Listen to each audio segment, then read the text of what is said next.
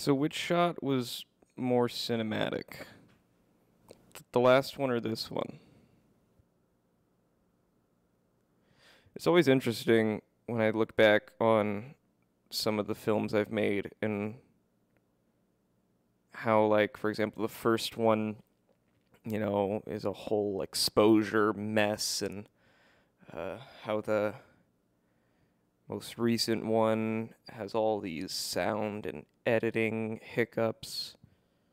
And how even the second one, the one I'm most proud of, the one that I'm actually very happy with how it turned out, is still far from quote unquote perfect.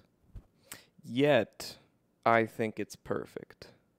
I was fiddling with the color balancing in DaVinci Resolve because I was trying to put together my cinematography reel, and for some reason, the display color was coming up darker than the actual source media. And that's annoying. I spent a long time color grading all these shots, and I didn't want to have to deal with that.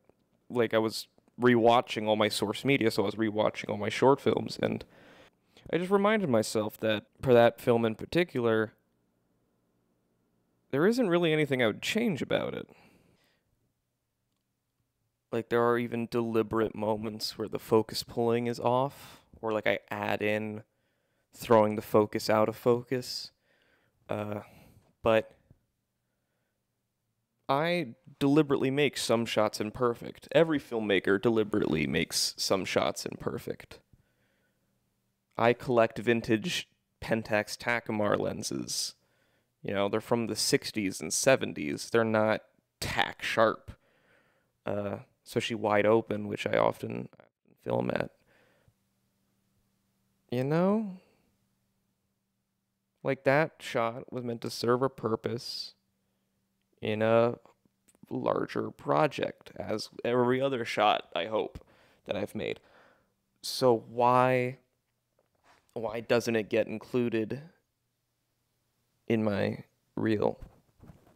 It'd be really weird if you're watching a cinematography reel and all the shots looked all pretty and stuff, and then all of a sudden there's just a random iPhone shot that's all poor framing and exposure and grainy and noisy, and it looks all nasty.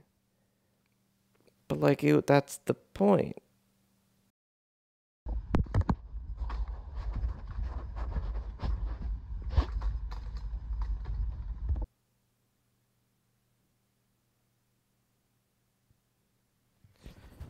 I need a girlfriend.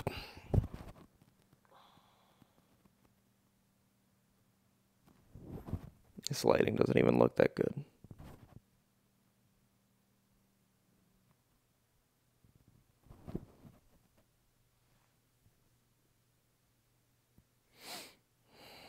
It's also not a good angle.